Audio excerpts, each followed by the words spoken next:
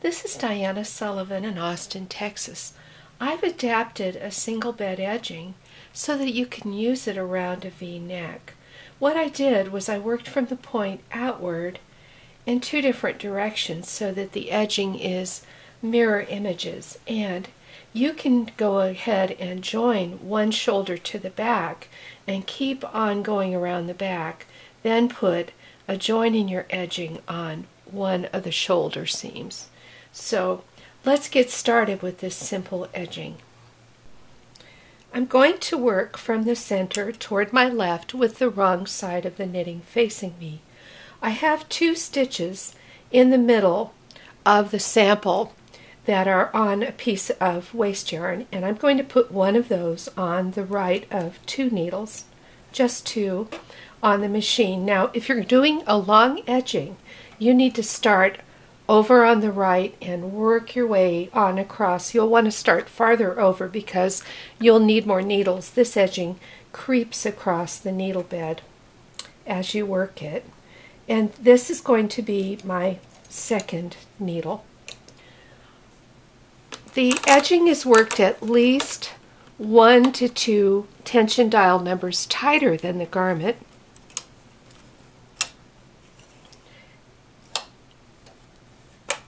And I'm putting my needles out into hold to make it easier for them to knit off, and knitting 6 rows.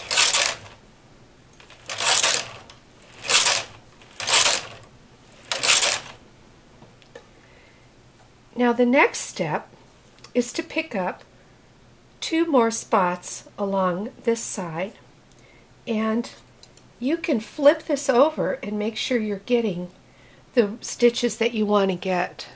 You can actually see it pretty easily. So I'm putting 2 more places onto needles, and I'm knitting 6 rows.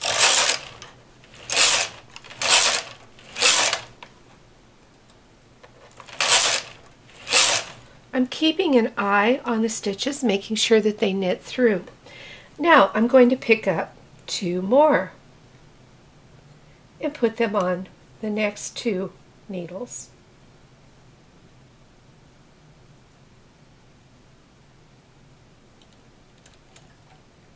This is the part you repeat. You pick up 2 more spots, and then you move the rightmost 2 stitches and put them on the next 2 needles. Make sure that you take those needles completely back out of work so you only have 4 needles in work, and knit 6 rows.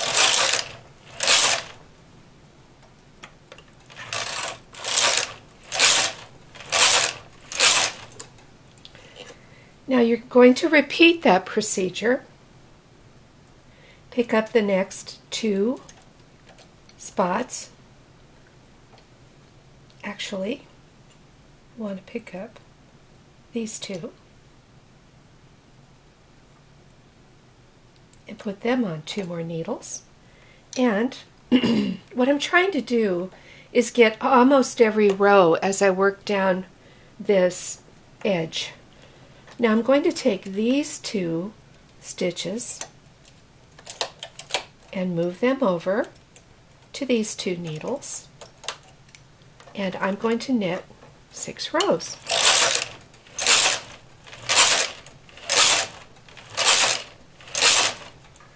And repeat. 2 more needles on the left. Get rid of the 2 needles on the right, and knit 6 rows.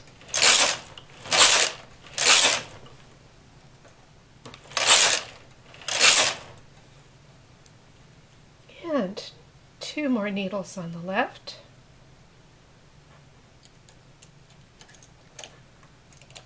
Move these 2 stitches, those 2 needles out of work,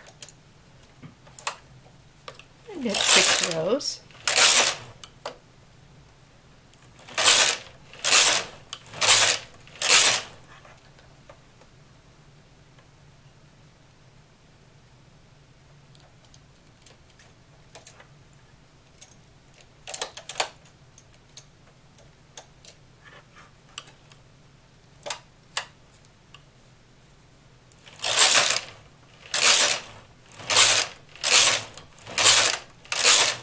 Now when you get to the end of the strip, you're going to do things a little bit differently. You pick up 2 stitches like always, and you move these 2 stitches like always, but to keep from having a long strip here, you would just knit 2 rows and then do a loose row so that you can take that off with the loop through the loop bind off.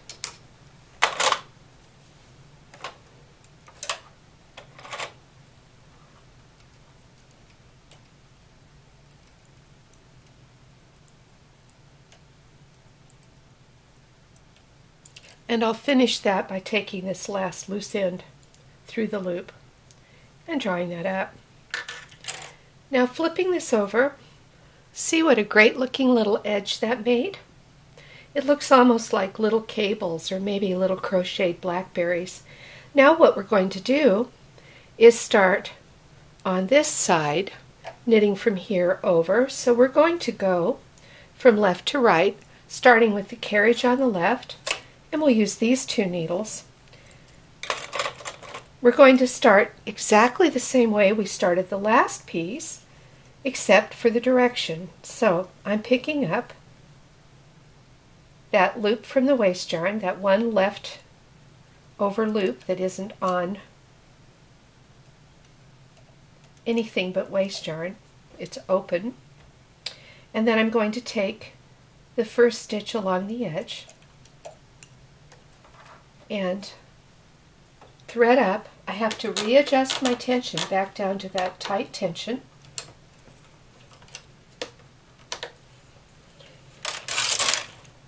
And knit my 6 rows.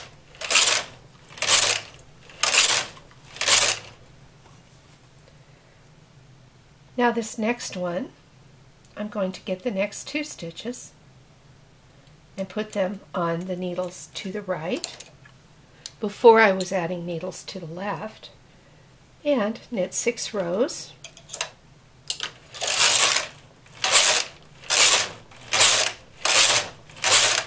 Now here's the part you'll repeat. That was just the get started part, but this is the part you do over and over on down the edge. Add 2 on the right, take the 2 stitches off the leftmost needles and add them to the next 2 needles. It's a double decrease, and knit 6 rows. I just keep having to check to make sure they knitted through. And do it again. 2 stitches on the right. Get rid of these 2 on the left and knit 6 rows.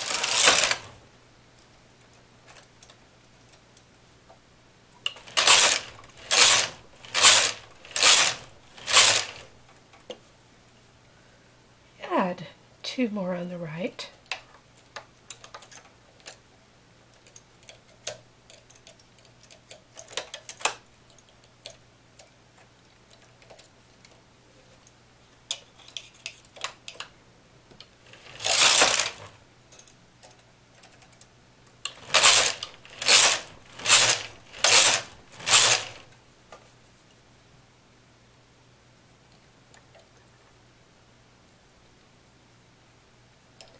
And 2 more.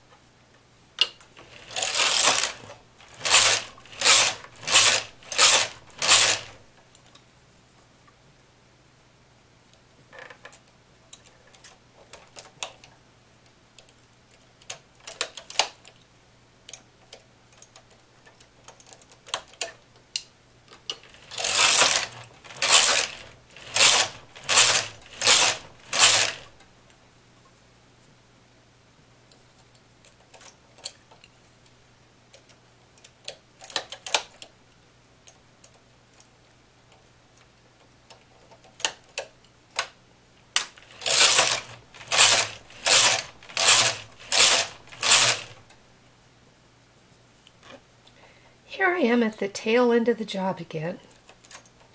So I set my needles up, as always, but this time I'm only going to knit 2 rows, do a loose row, cut my yarn,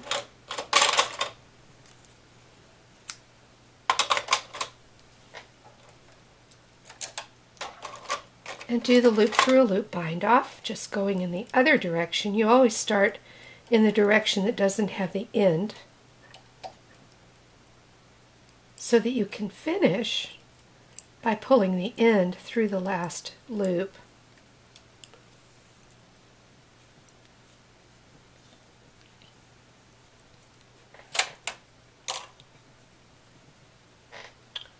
Here's our little edge.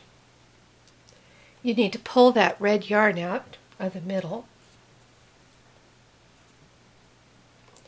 Now to finish this, you do a mattress stitch from about here to here in the very center. The mattress stitch can be done with one of the ends from where you started the yarn. I'll start by bringing the yarn through that very first edge, just above the last stitch.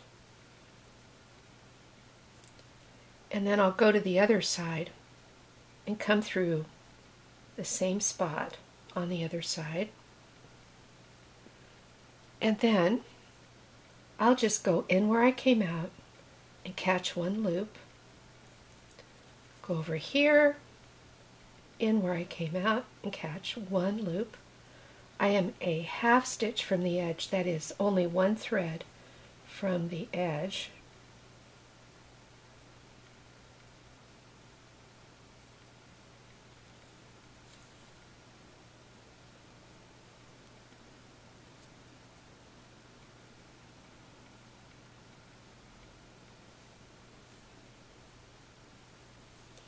And I'll draw that up, inspect, make sure I'm happy with it so far, and keep on. Now I'll finish getting this mattress stitch in and then show you how this turned out. I stitched all the way up to where this first bump ends, then I'll flip it over and just hide my yarn ends on the back. Running them in and out of that narrow little seam. Here's the finished neck edge. Now if you were making a real sweater, you would typically seam one of the shoulders, and on that side you would just keep going with the edging all the way over. Then you would have a seam in the other shoulder to put in at the end along with the seam in the edging. So try this simple single bed edge on a V-neck sometimes.